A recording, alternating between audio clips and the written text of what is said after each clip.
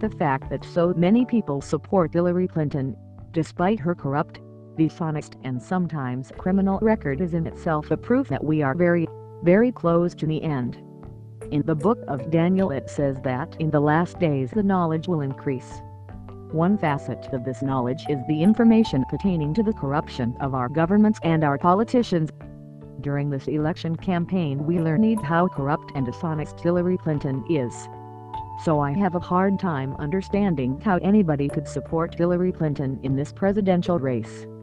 A few years ago, during the election of Bush versus Gore, even though the U.S. was divided, the contrast between Gore and Bush was not as stark as it is now between Donald Trump and Hillary Clinton.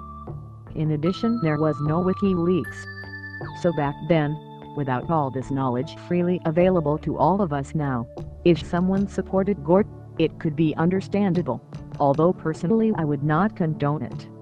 But in today's world, to choose Clinton over Trump is unexplainable, illogical and unfathomable to me. Clinton is a lying puppet of the globalist bankers, and picking her for president is beyond me. But the Bible explains how this is possible. The prophecy from the book of Daniel explains how it is possible that anyone would support crooked Hillary. It is a prophecy in the context of the end times. The verses are, "Go your way, Daniel, for the words are shut up and sealed until the time of the end. Many shall purify themselves and make themselves white and be refined, but the wicked shall act wickedly. And none of the wicked shall understand, but those who are wise shall understand. The wicked shall not understand." Some people don't seem to be able to understand how bad it would be for the whole world if crooked Hillary got elected.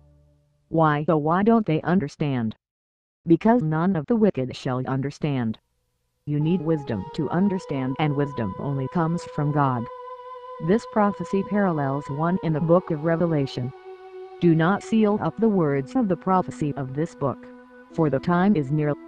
Let the evildoer still do evil, and the filthy still be filthy, and the righteous still do right, and the holy still be holy. To see this happening right before our eyes confirms that we are indeed very close to the end. There are those who are righteous and those who are evil. Their choices follow them. You cannot consider yourself righteous if you support a candidate with Hillary's record and views. Now if this message moved your heart or your conscience, that means God wants you to come to Him. Remember, He forgives, He saves, and He blesses. Don't ask Him if He wants you to vote for Hillary or Trump, because obviously, if you ever considered voting for crooked Hillary you have no connection to Him now.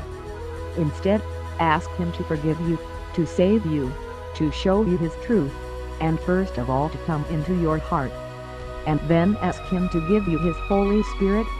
You will never regret it, and I bet you will not be voting for crooked Hillary.